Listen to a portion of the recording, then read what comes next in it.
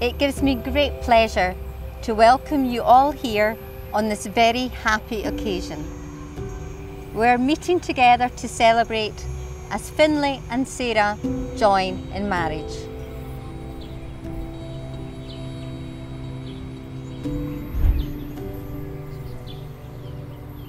Love is a temporary madness. It erupts like volcanoes and then subsides.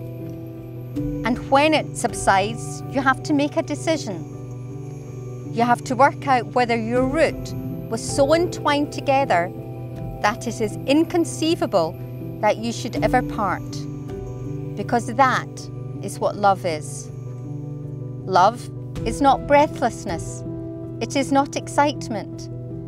It is not the declaration or promises of eternal passion. That is just being in love, which any fool can do. Love itself is what is left over when being in love has burned away. And this is both an art and a fortunate accident. Those that truly love have roots that grow towards each other, underground, and when all the pretty blossoms have fallen from their branches, they find they are one tree and not two.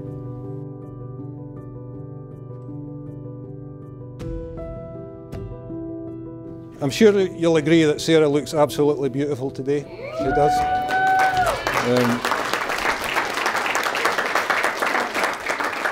And I have to say, when she was born, she looked just as bonny. She was lovely. She was a wee bit wrinklier, but she was just as bonny.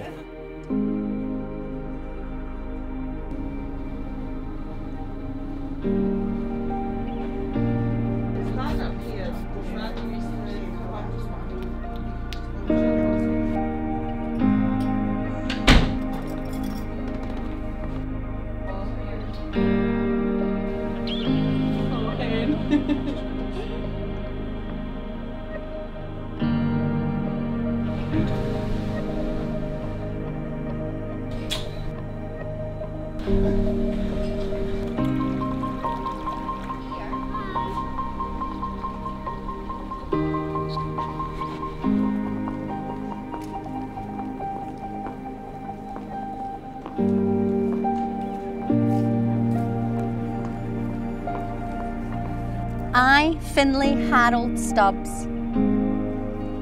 I, Finlay Harold Stubbs. Accept you, Sarah Violet Mann, in marriage. Accept you, Sarah Violet Mann. In marriage. In marriage. To be my lawfully wedded wife. To be my lawfully wedded wife. And I give you this ring. And I give you this ring. As a token of my love and commitment. Token of my love and commitment. From this day forward, I will love and hold you.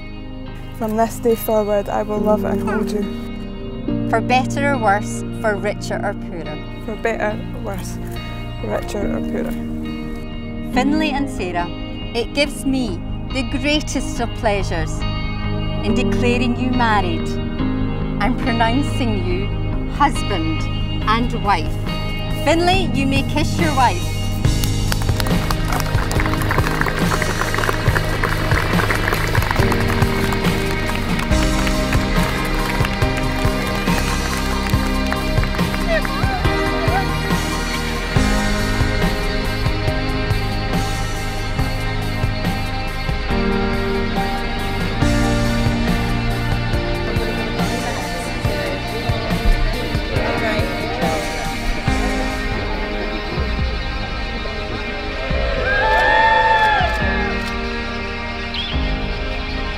I thought it was a real measure of Finlay when he came to me and said, I'd like to take Sarah's hand in marriage. It's the type of guy he is, and I was delighted to say yes. But I did say, hopefully you'll take the one that's never out of my wallet. Today's the day that Paula and I are supposed to welcome Finlay into our family, but the truth is he's been part of our family for a long time now, and are thrilled he's now officially our son-in-law.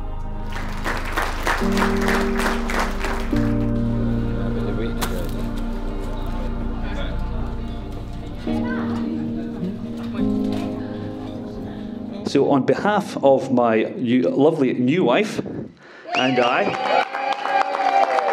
a biggest thank you goes to all of you for coming.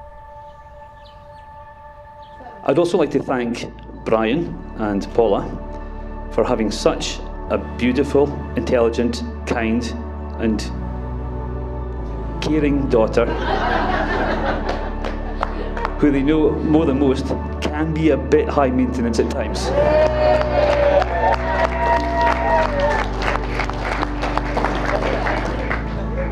And of course, for giving me the privilege of being her husband.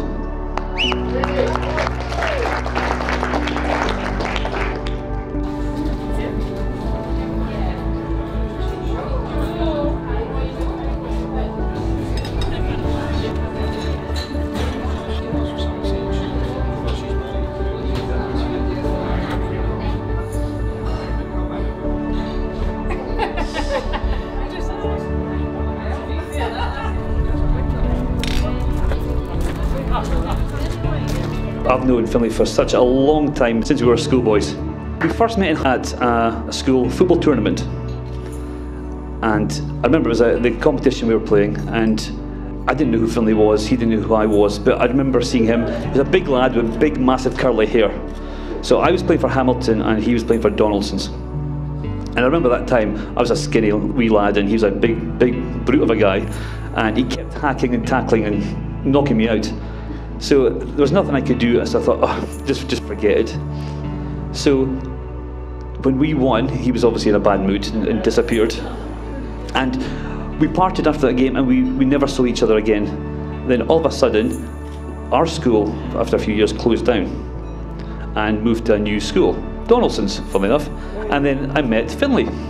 So Finlay and I have remained the best friends, great friends, ever since we met. And since we first met, he told me that he met somebody new, that he was saying that he wants to get in contact, and one day that he's wanting to get out with Sarah, and then he finally did it.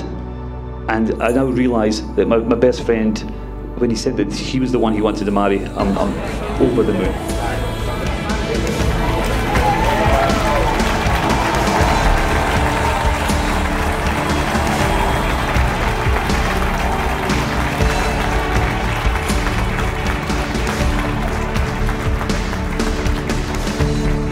Now, my only real advice is to look after each other no matter what.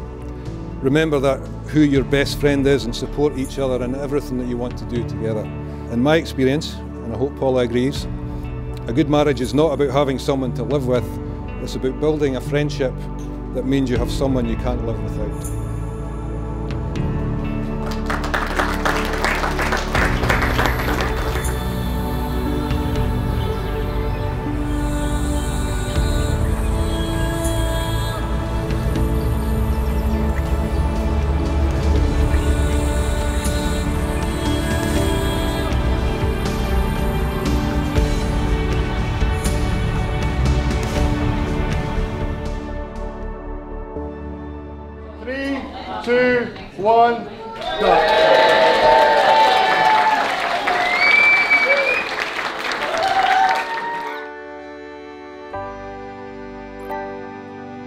So finally, I would really like to thank Sarah for taking me as her husband, and thank you.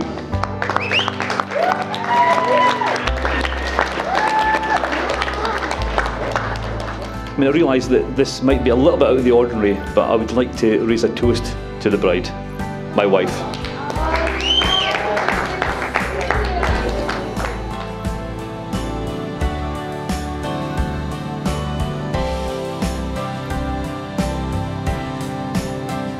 My wife, never before have I met such an intriguing lady, degree educated with absolutely no common sense. She's my soulmate, she's my best friend, and above all, she could be my phone a friend, if I could use a phone. Yeah.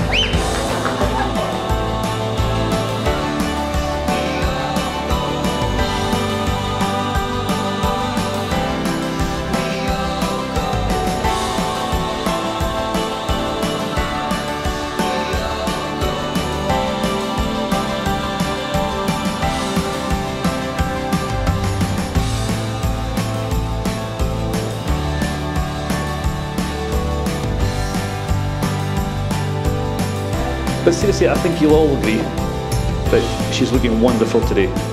So, let's do it. Let's get another toast to Sarah.